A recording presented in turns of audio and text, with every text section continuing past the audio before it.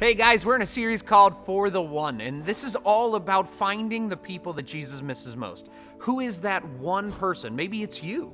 Maybe it's a neighbor, a friend, a family member, someone at school, but there's people out there that are far from Jesus. And that is the whole reason LCBC exists, is to connect those people that are far from Jesus with their loving Savior. And that's what this whole series is going to be about. And it's the coolest part is this is not just a series for us. It's a series for kid ministry, student ministry, adults. The whole church are focusing on the one. That's how important this is. And that's why this is the most important thing we're going to talk about all year long. Now today we're going to talk about who is the one and why are they missing. But to do that, we got to talk about being lost. Did you ever lose something? Okay, so a good example is, did you ever lose like a TV remote? I lose the TV remote all the time. And it's crippling because you're like, I can't watch TV. So I lose it in the couch, and I don't know why, but like a mole, the TV remote likes to burrow in to the depths and the bowels of the couch. And I have to like dig in there, and you find like cereal, and you're like digging in, and you're like, oh, is that moving? And all of that kind of stuff.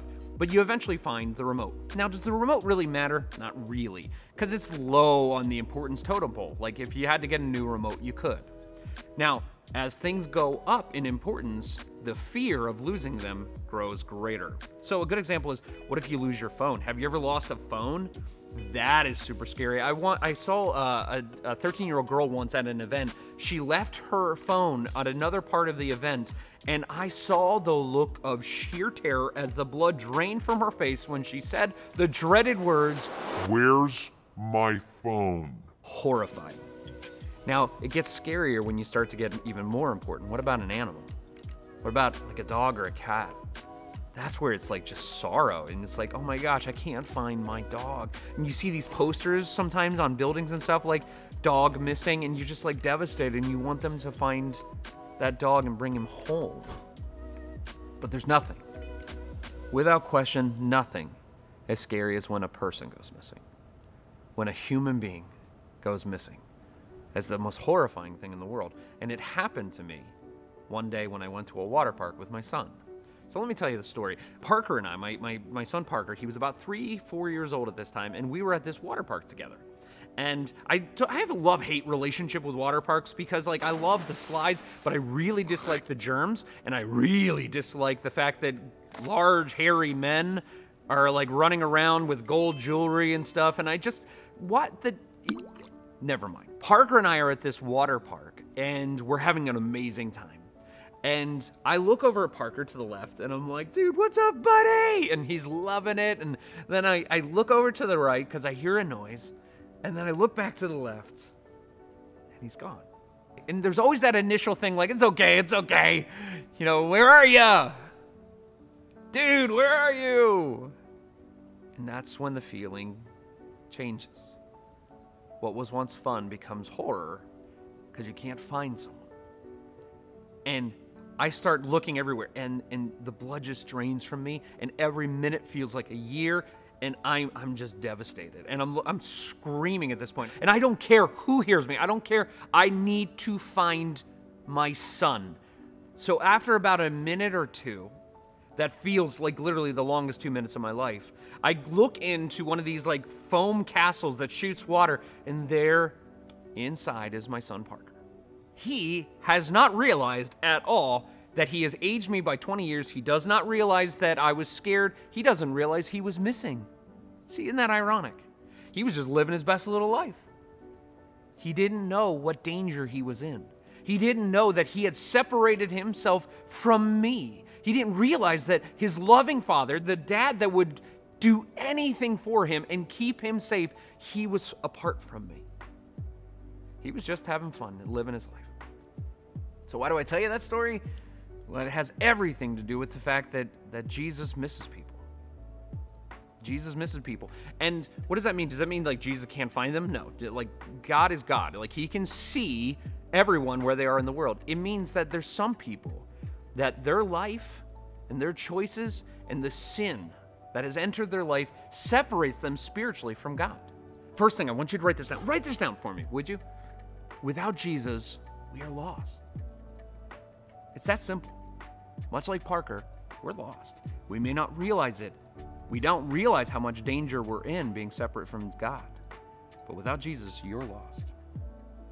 Can I tell you, there's a Bible story that I just think is so good. Let's read it together. It's actually found in the book of Luke, chapter 15. It says this: "Suppose one of you has 100 sheep and loses one of them. Doesn't he leave the 99 in the open country and go after the lost sheep until he finds it? And when he finds it, he joyfully puts it on his shoulders and goes home. Then he calls his friends and neighbors together and says, 'Rejoice with me, I have found my lost sheep.' I tell you that at the same way, there will be more rejoicing in heaven over one sinner who repents than over 99 righteous persons who do not need to repent." So, what Jesus is basically saying is he's saying, like, he, as our loving God, will stop at nothing. And that's another thing I want you to write down. That's our big idea, is Jesus loves the one. Jesus loves the one.